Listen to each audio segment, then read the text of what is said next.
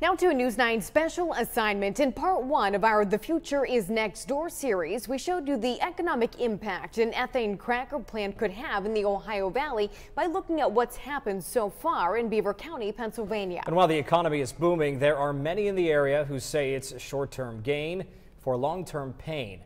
More now in part two of this special assignment. This is a story that's not being told, and it needs to be told. The cracker plant in Beaver County continues to rise, and with it, environmental and health concerns for many, including Terry Baumgartner, who lives just a 15-minute drive from the Shell cracker site.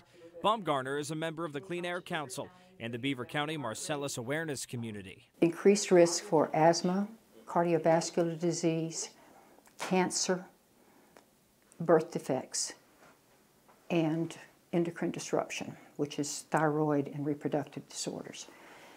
So people need to know that. She's been part of a push to spread awareness to stop the industry buildup in the Ohio River Valley. Trying to support communities that are learning to resist the invasion of this petrochemical industry. Bob Schmetzer is another advocate in the county pushing to scale back on the petrochemical industry. We still have to live here. We're here all the time, and we're not going anywhere. And do we deserve to be made sick?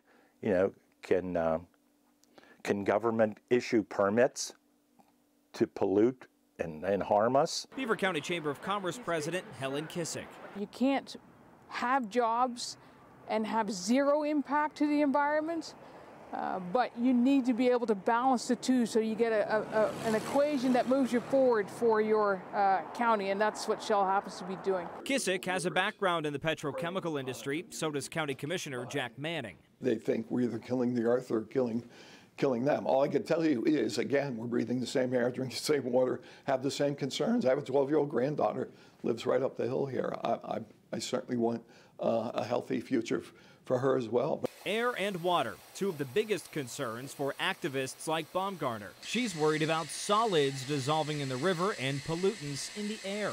We've got the output, which is plastics, single-use plastics, many of them, not entirely. You've got that contributing to global plastic pollution and the health impacts of that. You've got the impact on climate change. And then you've got the just pure physical health impacts. Baumgartner says enforcing regulations is another issue, local municipalities versus large corporations.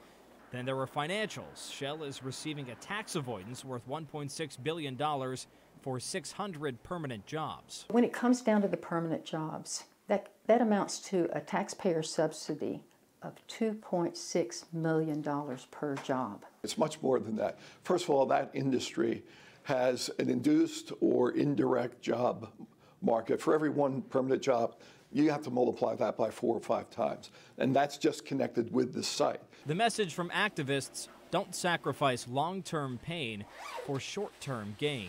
The reason, that many people want a good job is for their family. They want it for their children.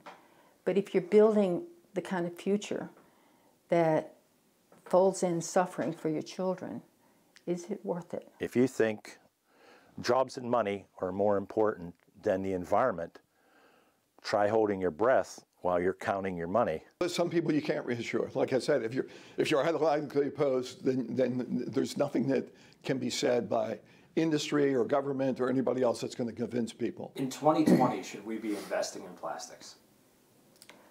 Absolutely not.